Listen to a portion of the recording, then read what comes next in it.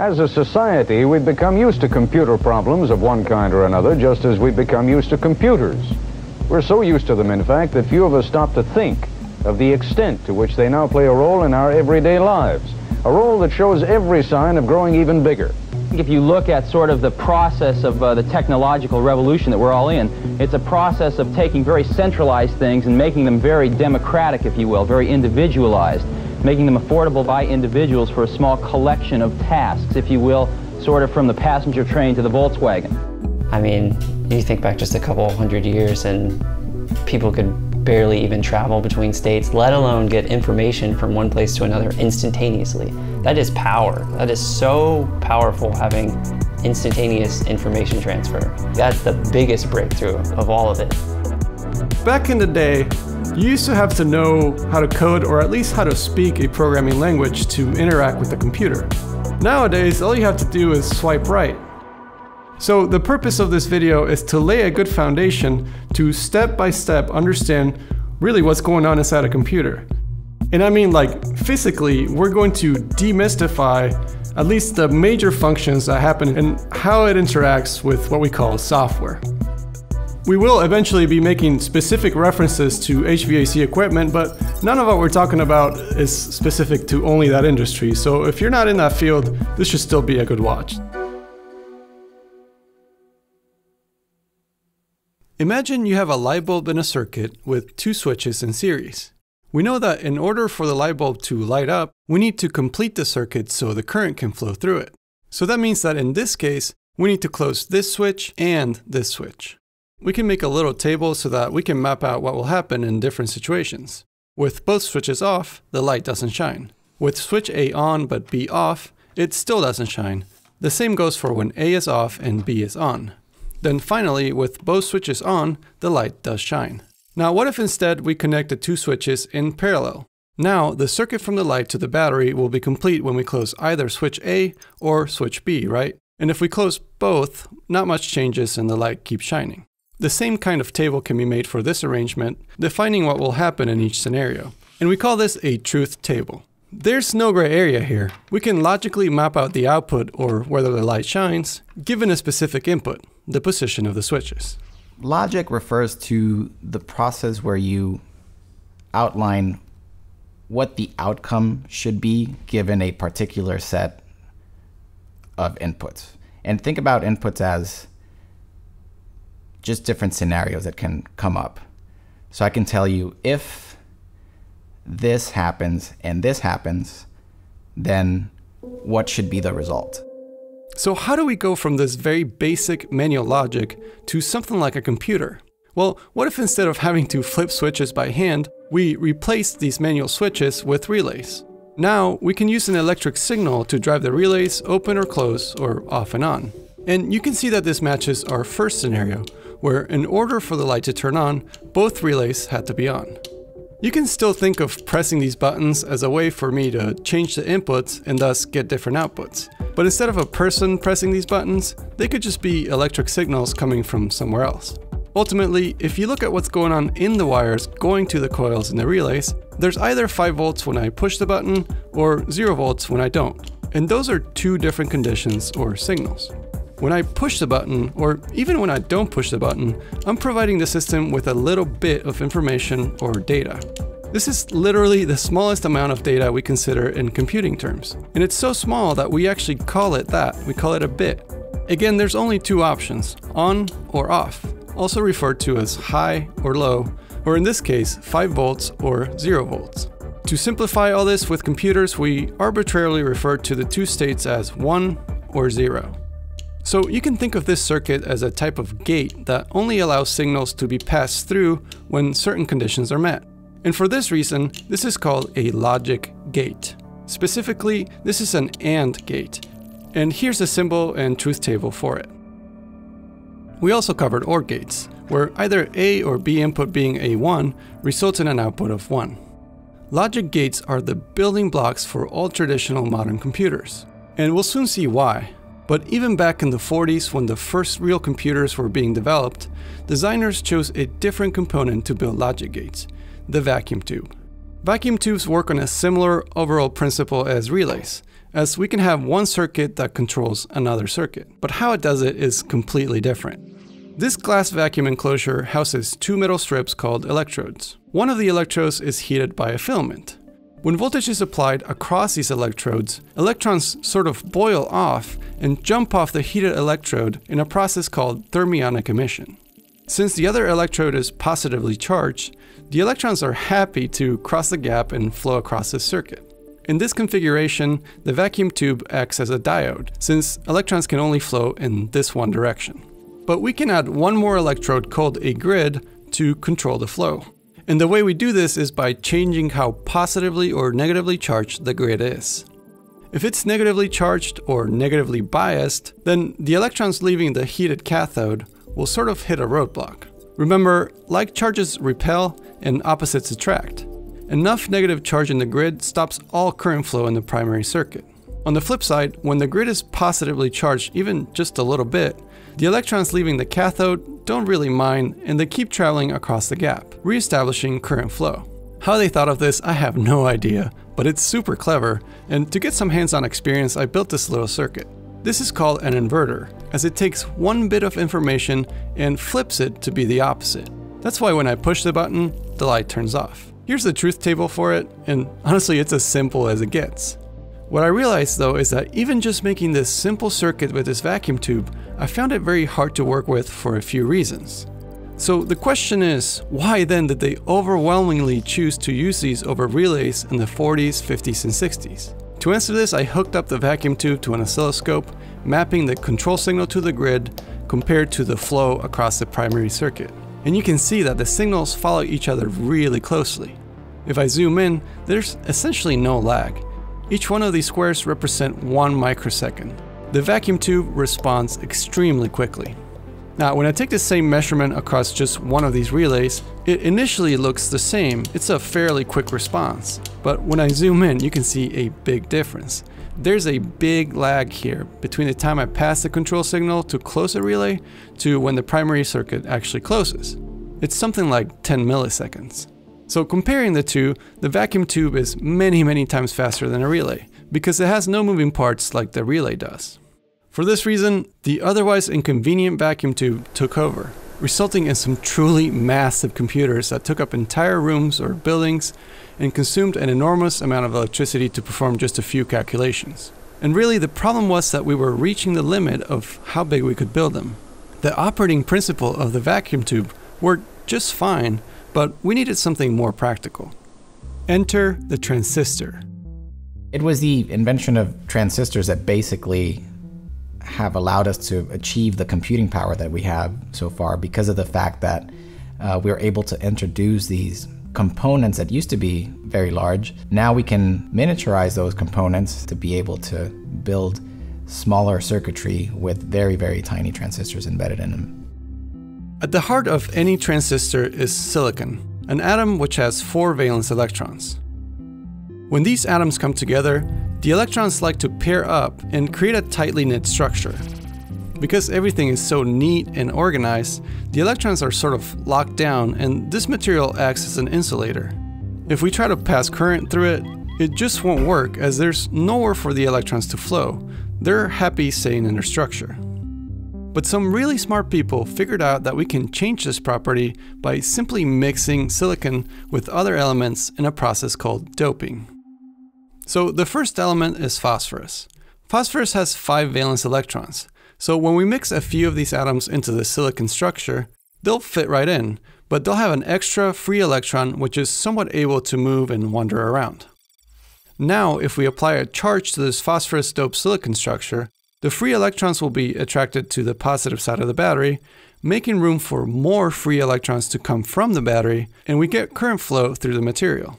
We refer to this specific material as N-type silicon. The second element is boron, which has 3 valence electrons.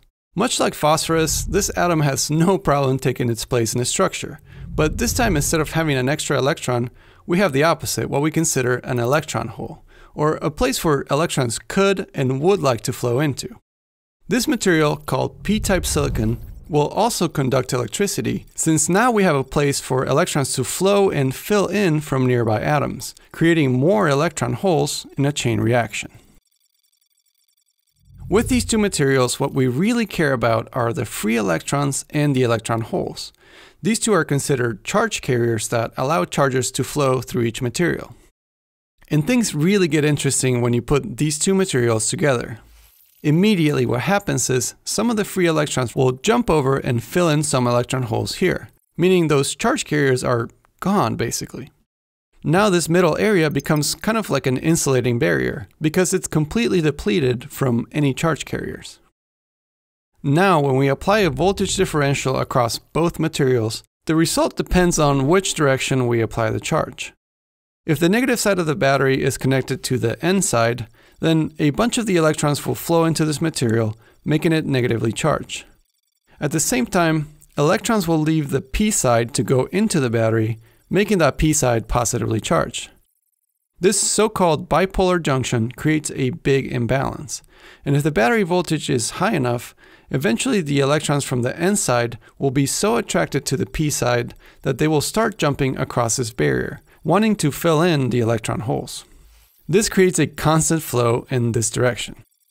So what happens then if we flip the battery in the opposite direction? Well, some free electrons from the N-type material rush to the battery's positive side, and some electrons from the negative battery terminal enter the P material to fill in some electron holes. And that's it. There'll be no flow across the junction. This is exactly how a diode works, using an N and P junction to only allow current to flow in one direction. And from here, we just have to add one more chunk of N material to make a transistor. So this is our control circuit. And this is the primary circuit that will be controlled. When the control circuit is on, electrons are already flowing across this junction, right?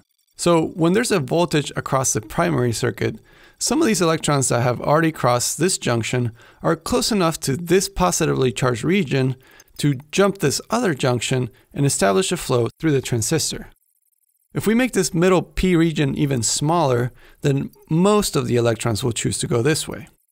So now it only takes a little bit of current to control the transistor. And as soon as we stop the flow across the control circuit, the primary circuit will also stop flowing because there's no way for the electrons to be able to cross these two junctions without help. We call the middle of a transistor the base. And confusingly enough, due to the long established idea of conventional flow, which is opposite to electron flow, we call this side the emitter and this side the collector. Here's a schematic for an AND gate made out of transistors.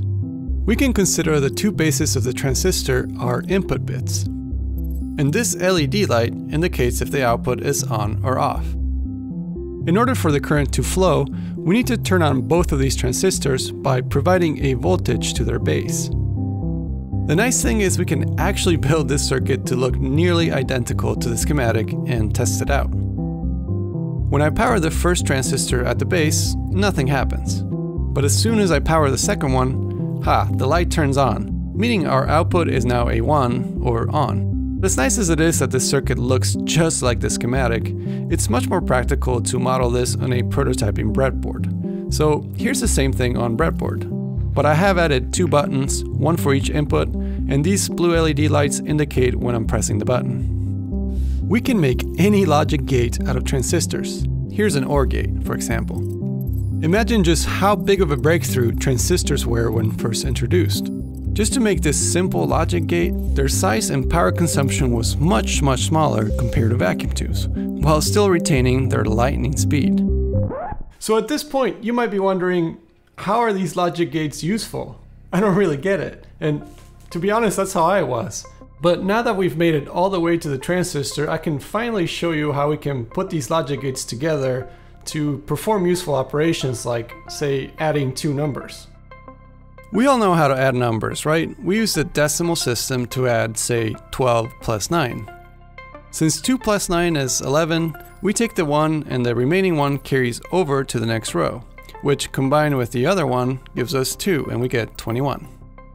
So we're all used to this decimal or base 10 system, but in order to be efficient, computers have to use a different system, the binary system.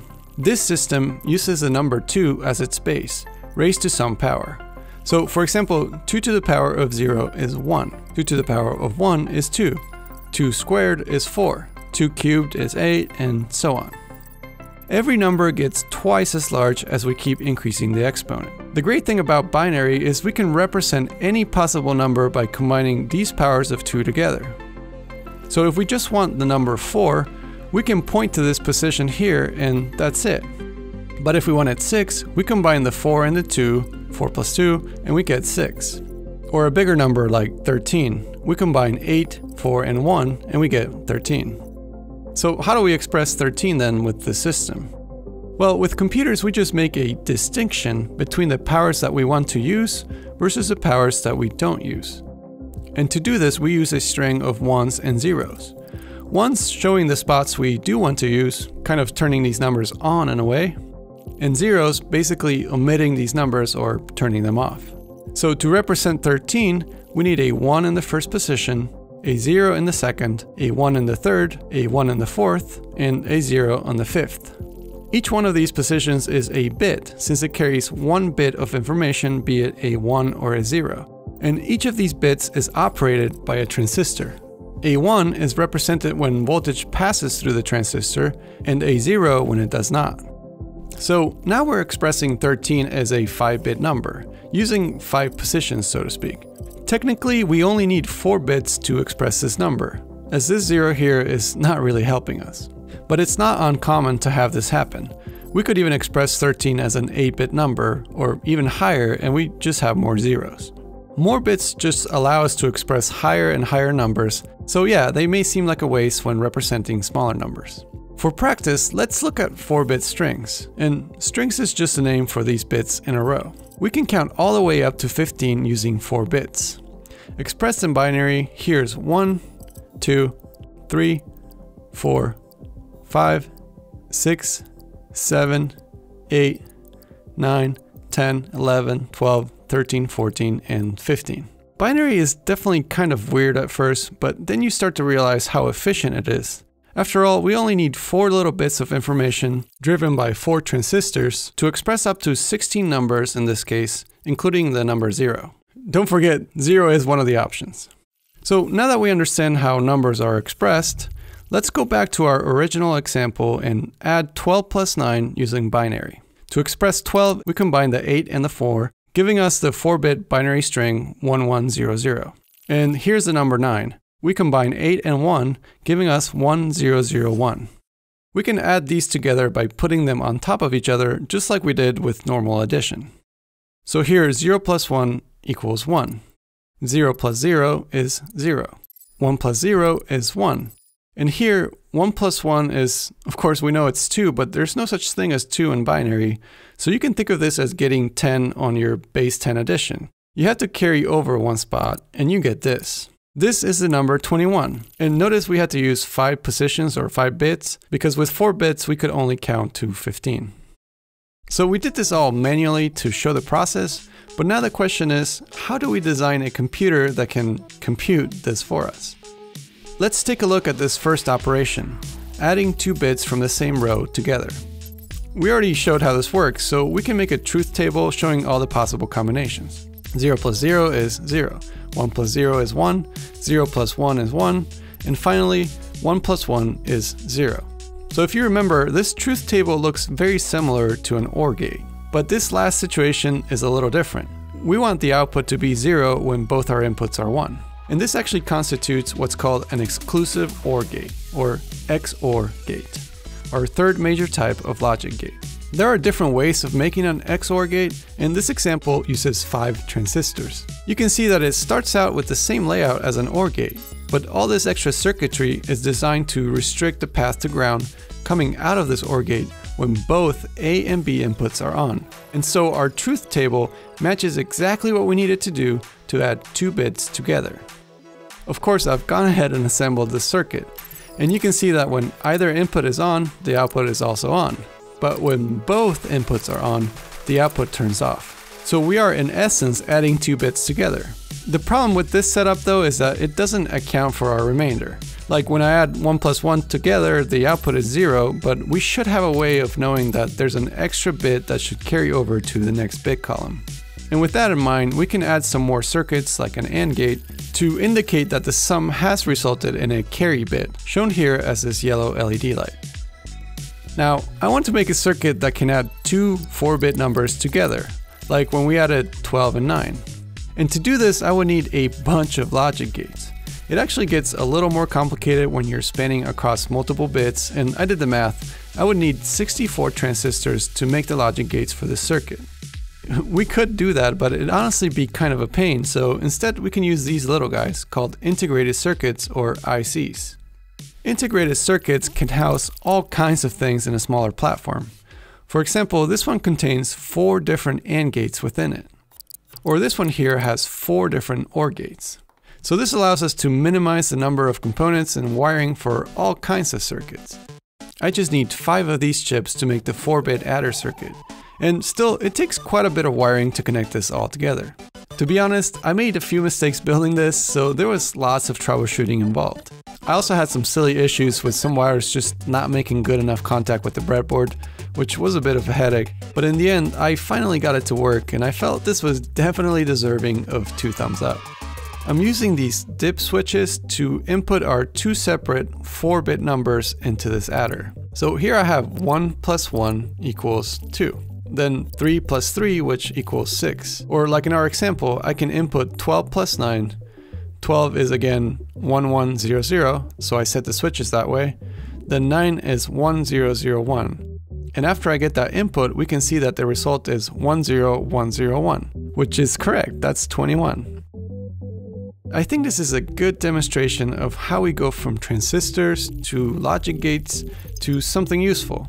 Imagine having to make this with vacuum tubes, 64 vacuum tubes to add some little numbers. We've definitely come a long way, but this is still a behemoth of a device and it's still not super useful. I mean, who wants to be inputting binary and reading the results as LED lights? So that leads us to the next step. How do we go beyond just logic and make these devices work for us? One of the key aspects of any computer is its ability to easily communicate useful information. Our little 4-bit adder is not very good at this. But take a look at this, the world's first calculator. It could display the results using these nice numerical displays. These are called Nixie tubes, and personally I think they're really neat. We've got 10 digits, 0 through 9, all formed in wire like a filament kind of. But unlike a light bulb filament, it's not the filament itself that glows, but the neon gas right next to it due to some crazy science of the electrons flowing from the filament to this mesh. So to make these work, we just have to apply voltage from the mesh to one of the digit filaments. Each one has a different pin at the bottom. Unfortunately, these take a lot of voltage, like 85 volts DC just to turn on. My DC power supply doesn't even go that high, so I use this variable transformer and the bridge rectifier we made in the last video to get higher voltage DC. If you haven't seen that video, I've attached the link in the description. With this much power, you'd have to use a bunch of relays just to drive the digits, which I mocked up so you can see it in action. Mine only counts up to 5, but you get the idea. As interesting and mechanical as all this is, it takes up a lot of room and consumes a lot of energy, which seems to be the trend associated with older technology. So the next best thing for this kind of application are segmented displays, like this LED one. These are much lower power, and connecting power through each pin results in each of the 7 segments to light up. We can use an integrated circuit like this one that will sort of translate a 4-bit signal to light up the individual segments and build the correct digit. Here's the translation chart with the 4-bit input marked as a string of L's and H's for low and high. And here are the outputs for each segment of the display.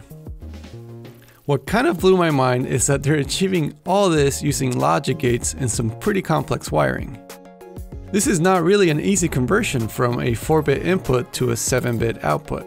And there are techniques to figure out what kind of logic gates and circuits you need given specific inputs and outputs using what's called Boolean logic, which is kind of like logic algebra, and these things called Carnot maps, which allow you to visualize sort of what you need.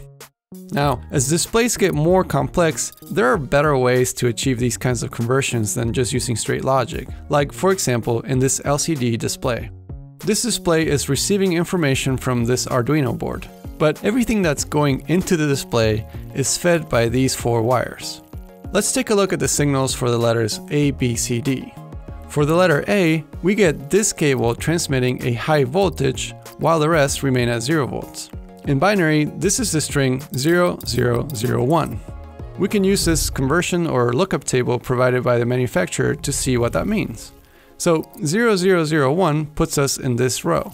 And for the letter A, we need to be in this column, which is 0100. Honestly, I can't quite see this signal in the scope, and I suspect it's just too quick, but that information is there somewhere. Just for fun, if you woke up this morning wondering what the 4-bit signal for CaptiveAire looks like, here you go, this is for you. What this display is doing is much more advanced than the 7-segment display. First off, we're taking what's really an 8-bit input signal made up of 2 4-bit chunks. Each 4-bit chunk can be arranged into 16 possible combinations, and 16 by 16 means we have up to 256 possible combinations in total. Then we have to translate each combination into a symbol comprised of 40 dots. Each dot then has to turn on or off to create a complete visual representation of each character or symbol. Doing this using nothing but straight logic would be crazy, so instead, this display uses memory. I remember every fact I'm exposed to, sir. Commander, what is the capacity of your memory? 800 quadrillion bits. Memory comes in 2 general flavors, long-term and short-term.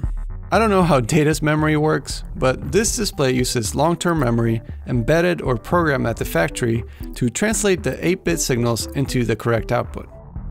The signal we provide to the display is nothing more than an address used to point toward the data for each one of these 40 pixels. The data for each address is permanently stored as a 40-bit string. So how do we do this? How do we store data permanently? There are actually quite a few ways, but the most common for these applications involves the use of a special transistor called a floating gate MOSFET. Let me just give you the basics. This transistor allows for current to flow or not flow, just like with our transistor from earlier, and this is controlled by this circuit here. In this normal condition, if we apply a low voltage across both circuits, the electrons flow. We can read this flow, resulting in a logic high or 1. However, when we provide higher voltages across the terminals, we can cause electrons to become trapped here in the floating gate, potentially forever. Now when we try to flow electricity across the transistor at a normal voltage, the electrons stuck in the floating gate reduce or even prevent the flow across the transistor. We can again read this flow and determine it's now too low, resulting in a logic 0. If we wanted to reset the transistor, we could apply specifically high voltages across both circuits, attracting and releasing these electrons back into the body. So in essence, by controlling the presence of electrons in this layer, we can allow the transistor to flow or block this flow permanently or until we decide to change this. Memory that uses these floating gates is called flash memory, like this little SD card that can hold 128 gigabytes of flash memory. Just for reference, there are 8 billion bits in a gigabyte, which means in this little SD card we can store over 40 billion of the characters we've been talking about. And how we do it we'll get to in a second. But first, let's look at the other type of memory, short-term memory. Let's say you're adding these 4 numbers. Maybe the computer can only handle adding 2 numbers at a time, right? Like with our adder. So it will add these 2, then it will remember this number, load it, add it to the next, then remember that number, load it, add it to the next, and so on and so forth.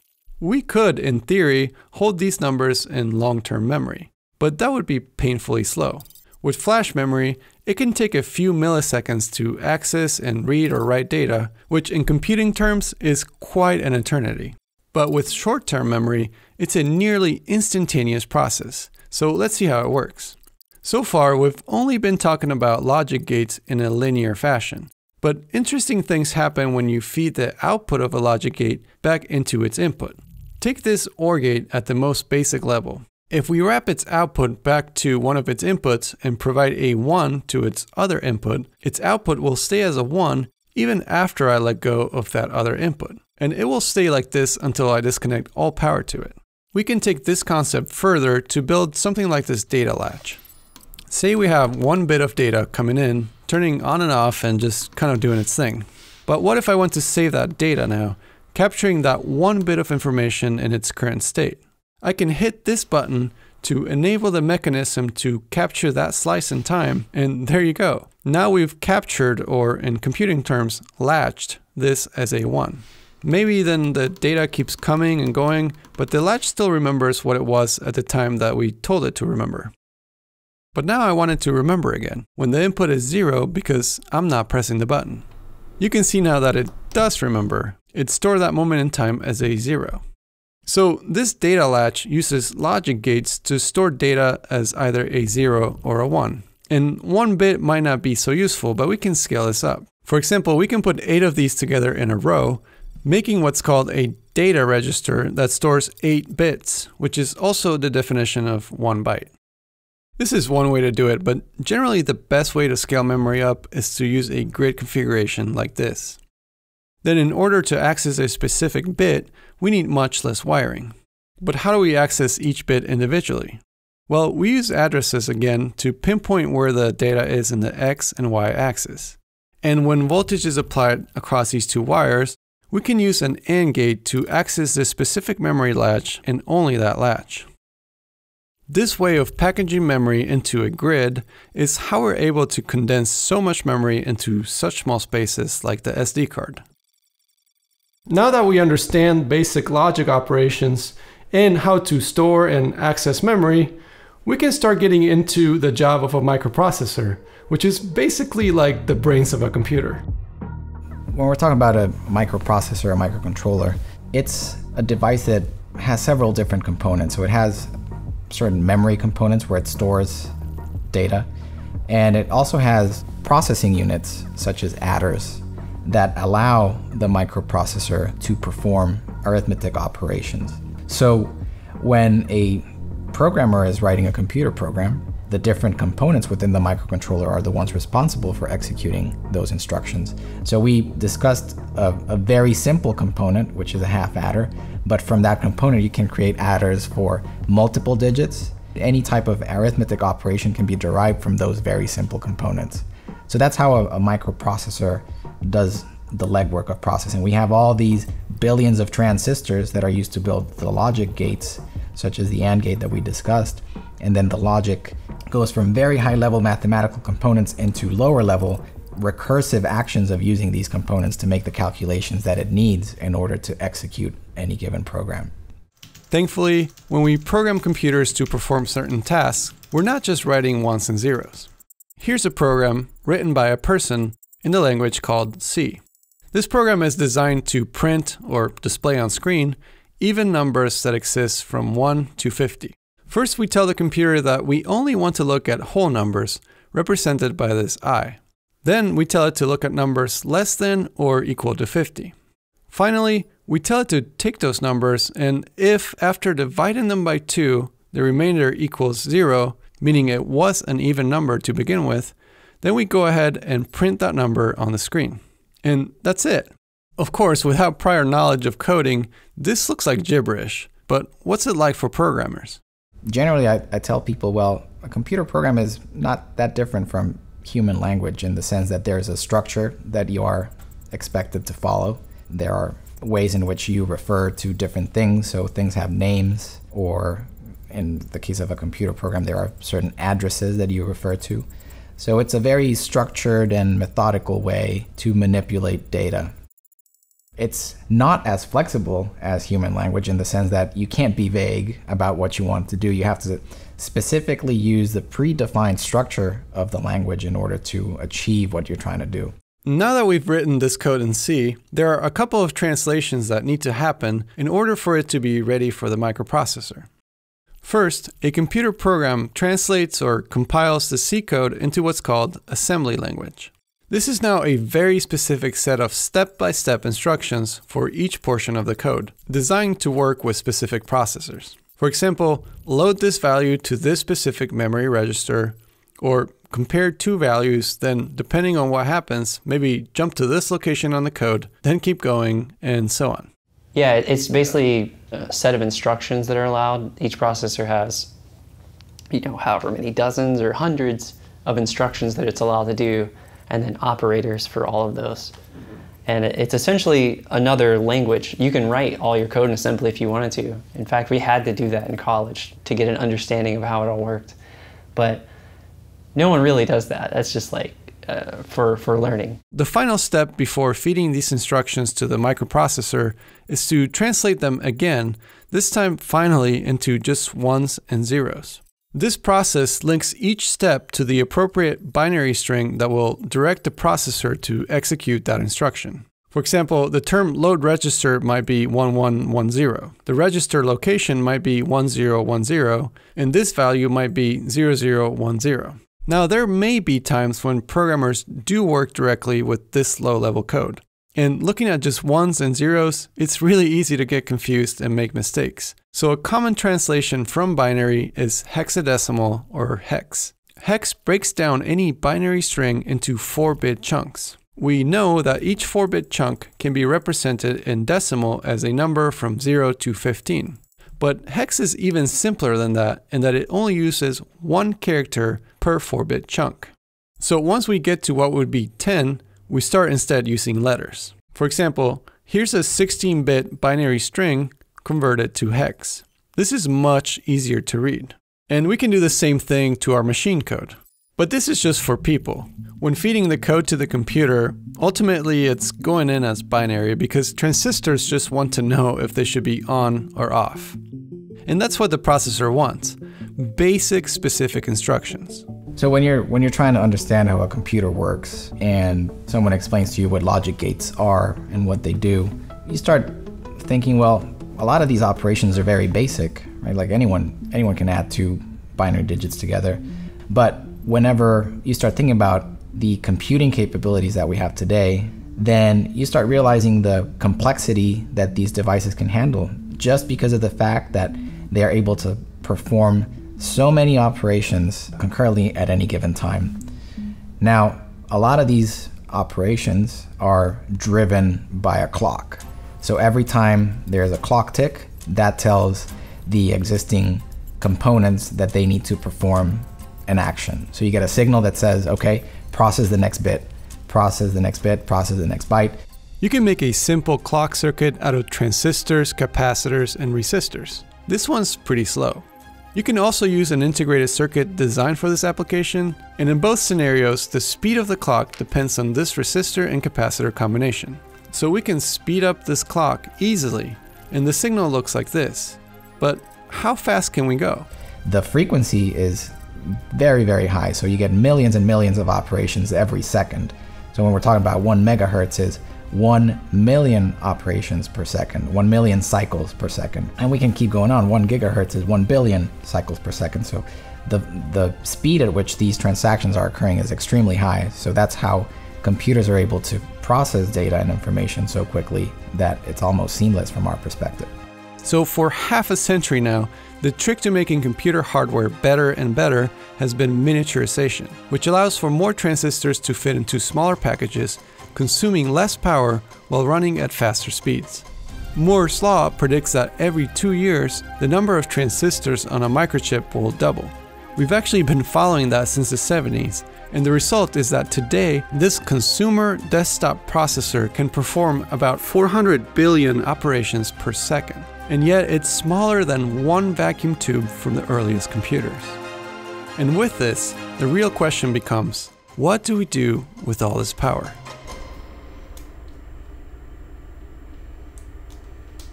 So everything here is stuff I've worked on for CaptiveAire in some way, shape, or form. This right here was kind of my big project that I've had for basically the whole time I've been here. When I first joined the company, we didn't have our own circuit boards really. We were using, can't remember what it's called. It's a really annoying technology to use. And there's like this pre-built off-the-shelf thing that you have to program, and it's got these weird pins that you plug in, and it's just a pain. And we really just wanted to replace all that and make it significantly cheaper and easier to customize and make it exactly how we want. A really big CaptiveAire thing is if you see something and it's not quite what you want, get rid of it and we'll do it ourselves and we'll do it better. And I love that mentality, and it seems like we always keep doing that, and it has never served us wrong. So this is the ECP103 board, which is for the hood ventilation control. We can have a kitchen hood, a very long kitchen hood that has multiple like cooking elements, and in this long hood you can have multiple exhaust fans and temperatures associated with each section of the hood. And say one side is just way hotter than the other, why would you want to turn the fan on over here when you're maybe not even cooking? So we can control the fans individually based on their temperature needs. So if it's super hot over here, we can have this fan going, you know, full speed, this fan maybe low speed just to help make up for some of it if it's drifting. And then temperature kicks up over here later, then we spin this one faster. So it's all individual control per what's needed where. That's just one example of the many things this board can handle. And I think one of the hardest parts about embedded software or embedded design is knowing what you can do and knowing what to do with it. Like I go home and I try to think of hobby projects to do with things like this, and it's not always easy. There's a lot of use cases for things like this, but they're not always practical. The hard part is making something that is useful, that people will actually need or want to buy. And that's something like this. You need something to control your hoods efficiently and properly. You can have an on-off switch, sure, but you're not gonna have safety features or energy efficiency or anything like that if you're just on-off switch. It's such a cool concept. And the same thing's happening for the MUA board and HVAC in general. Whether it's hood packages, advanced refrigeration systems, makeup air units, or you name it, all these HVAC technologies benefit greatly from the use of smart controls. And one thing they all have in common is the fact that they interact with the real physical world. So let's look at some sensors commonly used in these applications. The simplest one I could find was this float switch. This is used to detect a certain level of water in something like a condensate drain pan. When water is present at a high enough level, the float moves up and it mechanically opens the switch. So the output of this sensor is really simple. It's just one bit. The circuit is either on or off, depending on the water level. A computer would have no problem handling this signal just as it is. We can let the program know that when the circuit outputs a 1, there's no water, and when it outputs a 0, there's water. There are quite a few other sensors that have this same kind of binary output, even if internally their design is more complex. Here we have this pretty fancy sensor used to detect oil in the compressor. Regardless of the high-tech infrared technology this sensor uses, in the end, the output is either a 0 or a 1. That's it. But what about something like temperature? I mean, we can't always just have a switch that's on and off. Oftentimes we want to know the actual temperature value in degrees Fahrenheit. So here's a temperature sensor which uses a thermistor, which is just like a resistor whose resistance changes greatly with temperature. At room temperature, the resistance across this thermistor is around 10,000 ohms. But when I heat it up, the resistance goes way down. Now the trick is, how do we convert this resistance to a temperature value? In going into this, I thought, well, that's simple. You just have some sort of conversion chart to convert the resistance to a degrees value, and you're done, right? Sort of. In my reasoning, I skipped one major point. This analog signal that is resistance, the computer doesn't know how to read that, like, at all. Natural resistance in a thermistor is about as far away as you can get from ones and zeros. So what we need to do is convert the signal using an analog to digital converter, or ADC, into a binary string for the computer to read. There are a few ways to do this, but they all use a component called a comparator. This device compares two input voltages, and if this voltage is higher than this one, it outputs a logic 1. Otherwise, it outputs a 0.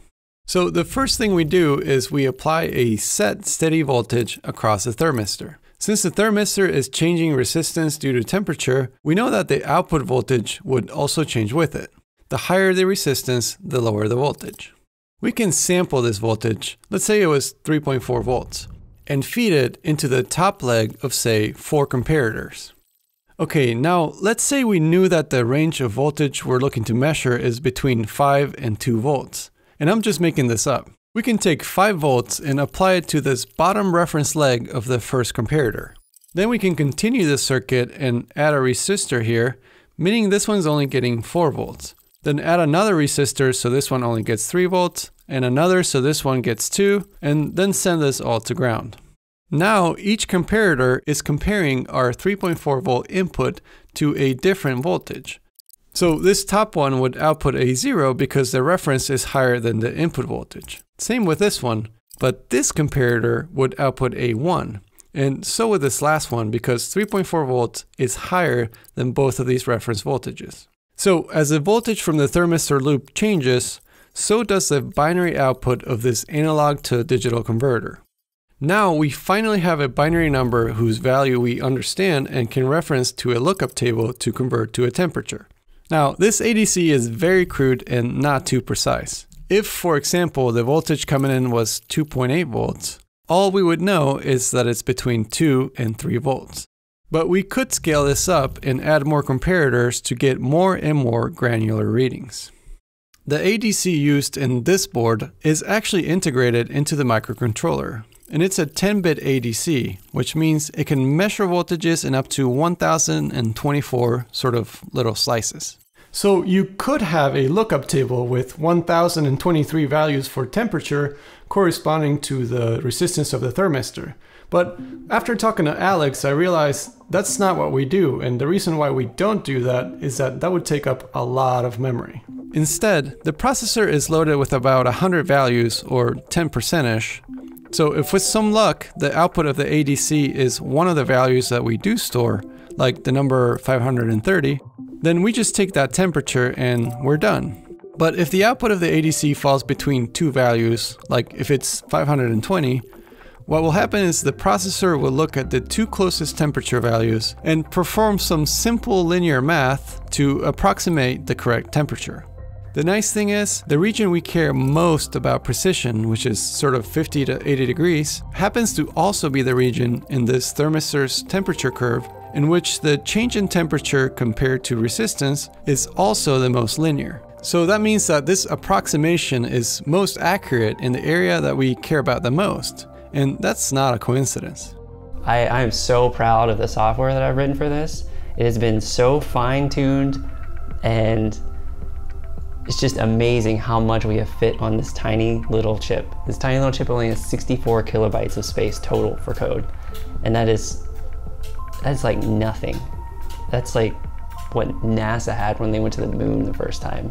But the reason we chose something like this is because it's so easy, clean, and cheap. You have such full control and so little overhead that anything you want to happen, you know you're the one causing it to happen, for better, for worse. So we use many input devices to gather data, but it's still important to be efficient. If you remember from our psychrometrics video, we can measure any 2 parameters of moist air to calculate any other property. So instead of directly measuring things like dew point, wet bulb temperature, or vapor pressure, we calculate these values using just temperature, relative humidity, and the corresponding equations. And this is extremely useful for units that refrigerate or temper the air. So thus far, we've only really been talking about the local operation of these controllers, but there's a lot more we can do with them. Something that we can do and that we generally do is connect these controllers to a building management system. In this case, we have a gateway, which we will call a SCADA up here, that's collecting data through the Modbus protocol, and that all happens through this cable. It's collecting all the data that this controller is using, and then it's sending it through a cellular connection to our servers and to basically a database that can be accessed by a website to interpret that information and display it in a meaningful manner so that engineers and end users can make decisions and monitor the operation of the system. I want to talk about this Modbus protocol that Juan mentioned. You know, what is a protocol? What does that mean? And for this demonstration, I have this old dusty keyboard from like 2003. The standard keyboard uses around 104 keys. So if we take apart this wire, you might expect to see 104 tiny individual wires. But that's not the case at all. There's only 4 wires, and in fact, only 2 of them carry data.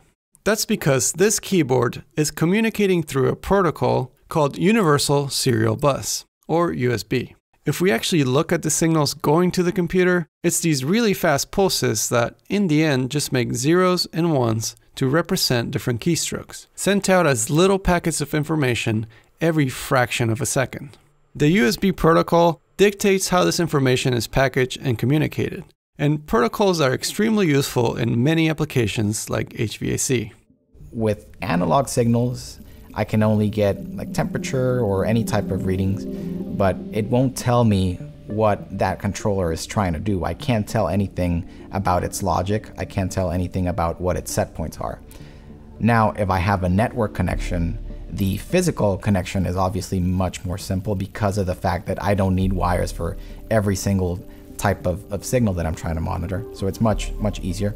And then I can not only get data about the sensor inputs to that controller, I can also get data about the decisions that that controller is making and why those decisions are actually happening. So I'm allowed to increase the level of complexity of that communication by having a protocol that dictates how that exchange occurs. The Modbus protocol works based on a master and auxiliary system. In this scenario, the DCV board acts like the master, and it can control, in theory, an unlimited number of auxiliary devices like variable frequency drives. The devices only communicate when the master requests something, and the auxiliary devices are always listening for these commands and reacting to them accordingly. Since we can daisy chain several devices onto the same wiring, this exchange happens with only one auxiliary device at a time, which makes Modbus relatively slow. There are faster protocols, of course, but Modbus has good benefits. You could run really long cable links. If you have something on the whole other side of the building, you can just run Ethernet cords, which is just so nice. Since the Modbus protocol is a defined standard, we can translate it and repackage it into any other standard protocol using what are called gateways. These devices simply convert the signals from one protocol to another, which is useful if we want our Modbus devices to interact with other building management systems using a different protocol, like BACnet. We also have to repackage data for things like wireless communications. The board we use for this is called SCADA, which stands for Supervisory Control and Data Acquisition. That's exactly what it does. It basically harvests data from all of our products and puts it all on one server for everybody to view.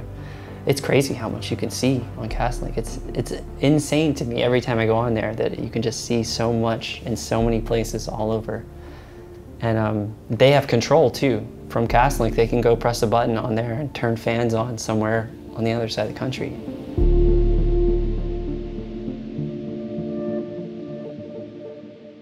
There is no guarantee that the equipment will operate as it was intended to once you pass it on to the end user. If at some point settings are changed or something was not set up properly right after the building was turned over, then there's a risk that those units will potentially operate 24/7, operate at times where there's no one in the building. So a building management system takes away those risks. It gives you visibility of what your different components are doing and making sure that they are not only operating efficiently, but also operating only at the times that they need to be working. So it all comes down to energy and comfort in a lot of cases. Like you're able to look at the different sensor data, the different operational statistics of the equipment just to make sure that everything is working as intended at all times. You start becoming very, very intimately familiar with the equipment that you're monitoring. So you have all these data sets, all this data from equipment that's all over the world, experiencing all these different environmental conditions and serving this broad range of spaces. And you know how it's operating, you know how it's responding to different types of changes. So having all that information allows us to better model what a unit should be doing at any time. So we can take all that data and we can potentially implement machine learning algorithms to detect faults or any other type of situation before it actually creates a problem in a space, or we can create a model of a unit to try to perform reinforcement learning algorithms for future fine-tuning. It's going to become much easier and more practical for more applications to make use of machine learning and AI in order to implement solutions. You know, if you have a team of engineers that are constantly trying to optimize the operation of HVAC or any type of machine for that matter, the fact that we have all this data and the fact that we're able to interpret this data accurately and the fact that we have so much computing power to manipulate that data to will eventually allow us to just automate some of the actions that are taken and have our engineers focus on different types of things. So everything that's repetitive will eventually be phased out from those types of environments, and the activities that I'm leading within our teams internally are focused a lot on incorporating more of those types of algorithms into our day-to-day. So yeah, I think, you know, it's just very interesting, very exciting. I read a survey in Scientific American in the early 70s, and what this survey had done was it measured the efficiency of locomotion for various species of things on the planet, birds, fish, dogs, and it ranked them. And man sort of came in with a rather unimpressive showing about a third of the way down the list. But someone at that magazine had the insight to test the efficiency of man riding a bicycle. And man riding a bicycle was twice as good as the condor, all the way off the end of the list. And it really illustrated man's ability as a tool maker to fashion a tool to amplify an inherent ability that he has. And that's really exactly what we feel we're doing. We're really sort of blazing the trails for the 21st century bicycle, but to amplify a slightly different inherent ability that man has, the ability of a certain part of intelligence. Right now we're at the mechanical part of intelligence, where one of these devices can free a person from many of the drudgeries of life and allow really humans to do what they do best, which is to work on the conceptual level, to work on the creative level.